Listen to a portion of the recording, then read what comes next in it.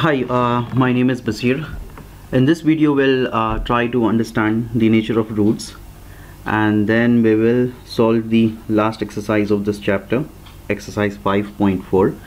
Now we have seen in our earlier videos that we can find the roots of the quadratic equation using the quadratic formula, which is minus b plus or minus square root of b square minus 4ac by 2a. And now this b square minus 4ac that you see inside the square root is actually known as the discriminant, because that determines whether the quadratic equation has real roots or not. Now if I consider b square minus 4ac, there are three possibilities. B square minus 4ac can be greater than 0, or it can be less than 0, or it can be equal to 0, right? If b square minus 4ac is greater than 0, we get two distinct real roots.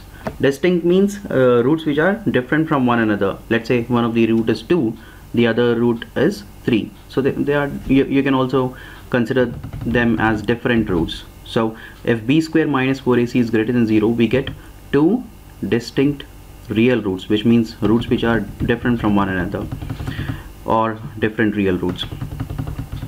If b square minus 4ac is equal to 0, we get two equal real roots.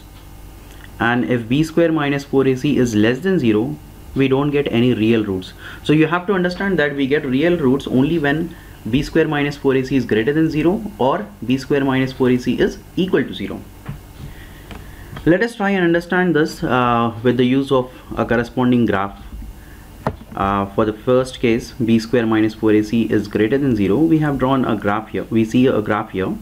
Now this graph, the u-shaped graph, which is known as a parabola, this u-shaped graph, it is cutting the x-axis at 2 points, right? 1, 2. It is cutting the x-axis at 2 points. So we are getting two roots, two distinct real roots.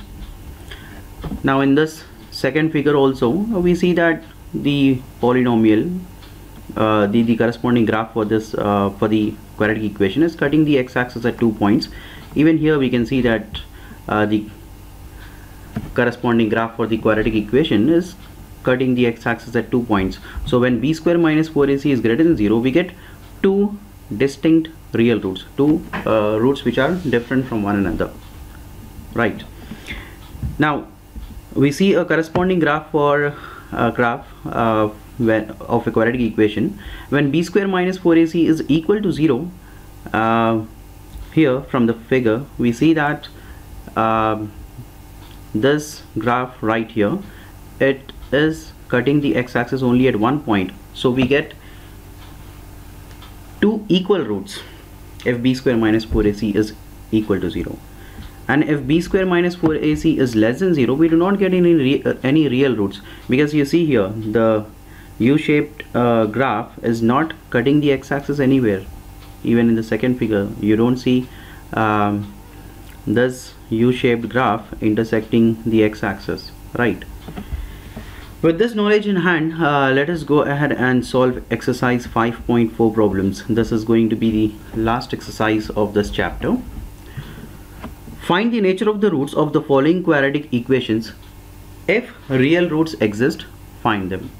We'll first find out the nature of the roots by calculating the discriminant, which is b square minus 4ac.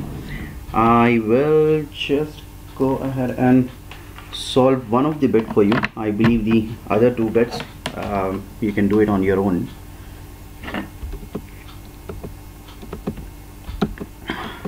Okay, I'll choose to do the second bit. 3x square minus 4 root 3x plus 4 is equal to 0.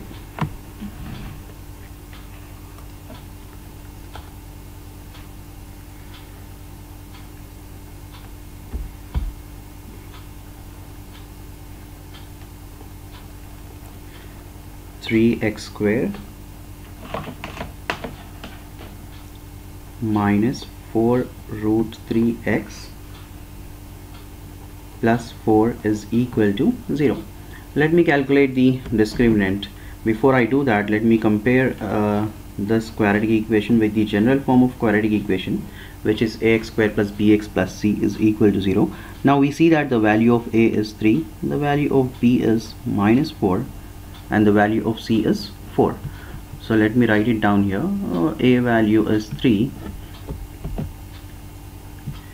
b value of b is minus 4 root 3, and value of c is 4. Value of b is minus 4 root 3 minus 4 ac. This square, it goes for minus 4 also and then for 2 also. So I'm distributing the power. I'm just distributing the power to minus 4, and then I'm also distributing the power to root 3. I'm just multiplying these numbers right here. 4 3s are 12, 12 4s are 48. 4 square should be 16. Square and square root gets cancelled. I get 3 here. 16 3s are 48. 48 minus 48 is 0. So b square minus 4ac is equal to 0, which means I should be getting 2 real and equal roots. 2 roots which are equal. B square minus 4ac is equal to 0. Therefore we get 2 real and equal roots.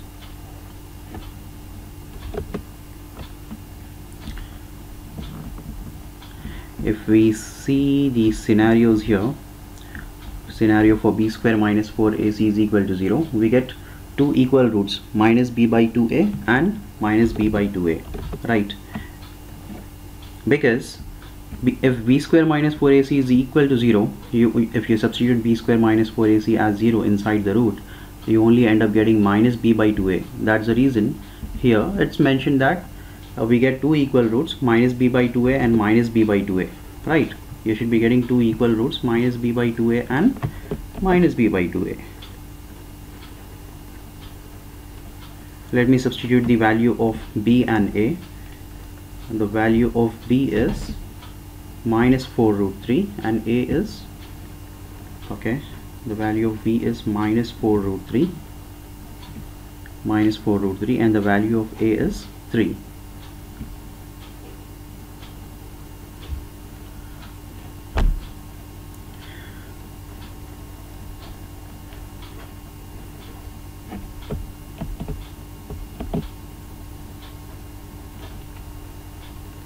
Minus into minus is plus, so I get 4 root 3 by 2 3s are 6. This root is also going to be same. 2 2s are 2 3s are 2 2s are 2 3s are, right? So you get the root as 2 root 3 by 3.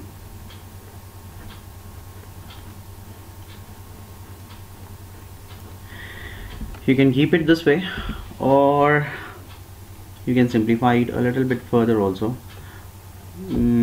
by taking 3 as root 3 into root 3, but I believe this should be fine.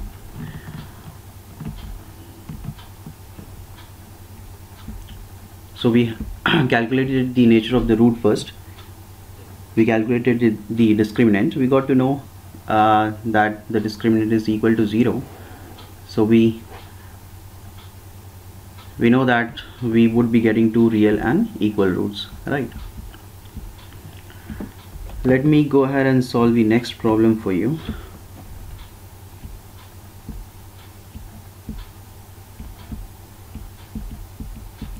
Find the values of k for each of the following quadratic equations so that they have 2 equal roots. Okay, so it's saying that the quadratic equation, this quadratic equation has 2 equal roots. If it has 2 equal roots, then b square minus 4ac should be equal to 0, right? I'll be solving the second bit. Second question, second bit. Kx into x minus 2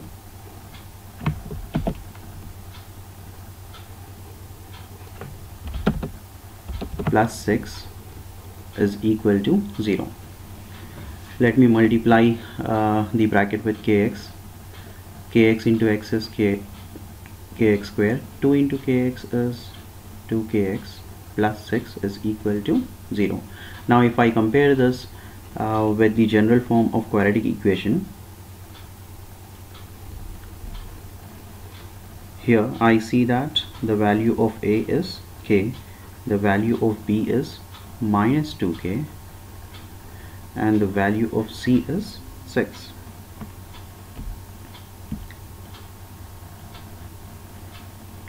Now in the question it says they have two equal roots, right? If they have two equal roots, then b square minus 4ac, which is the discriminant, should be equal to 0.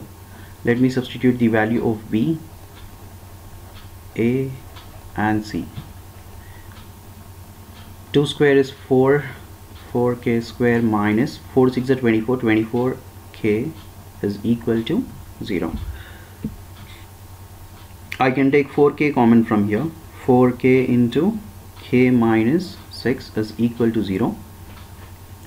K minus 6 should be equal to 0 by 4k.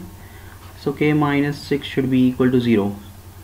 And k should be equal to minus 6. If I take it to the right hand side, I would be getting plus 6.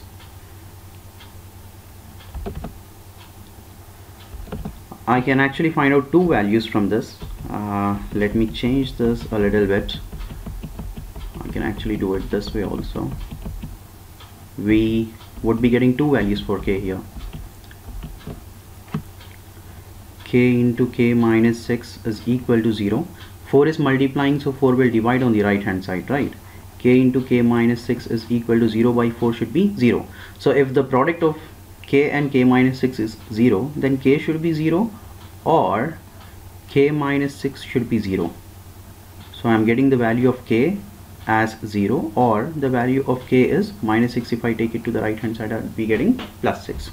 So values of k are 0 and 6. Okay, the third question. Let me take a new document for solving this.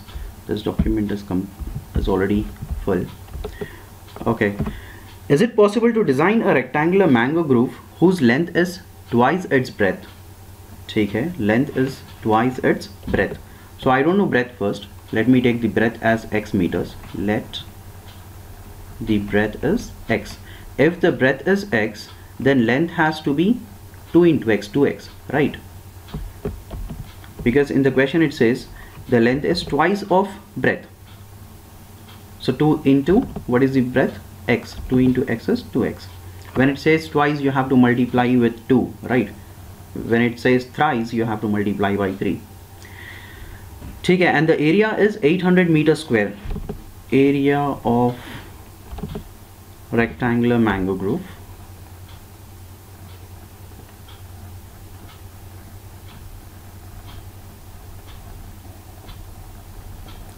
is 800 meters square. That's what it says, right?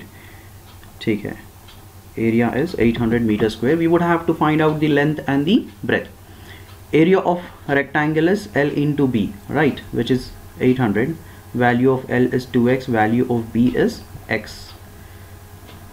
X into x is x square, which is 800. X square is equal to 800 by 2.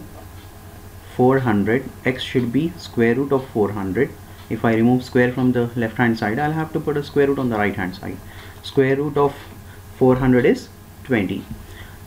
So in place of breadth, we kept it, we assume the breadth as x. Now we have the value of x as 20. So breadth is 20 and length is, in place of x, if I substitute 20, 2 into 20 is 40. So length is 40 and the breadth is 20. So this is possible because I am able to determine the length and the breadth. So this condition is possible where it says length is twice the breadth and area is 800 meters square. Okay, so this design of a rectangular mango groove is possible because we were able to determine the length and breadth. Fourth and fifth question, I believe you can do it on your own because if you are able to calculate the values based on the situation given, then you can pretty much say that it is possible. If not, the situation is not possible. With this, we have completed chapter 5. quadratic equations from Telangana state syllabus. If you have any questions, any concerns, feel free to post your comments. And if you like the video, I believe you can spread the word across. You can let others know about the video by liking the video or subscribing to my YouTube channel, which is Basir Academy. Or yeah, that's about it. And you know, I intentionally see that I am skipping few questions in the exercise because you know, I find it increasingly difficult to properly write down on the graphics tablet, and also because of the fact that I see that few of the questions are similar. So that's the reason I skip those questions, so that you guys can try out those questions on your own. But in case you find any difficulties, feel free to post your questions as comments. I'll read your comments and I'll get back to you. So this was Basir from Basir Academy. See you in the next video. Goodbye.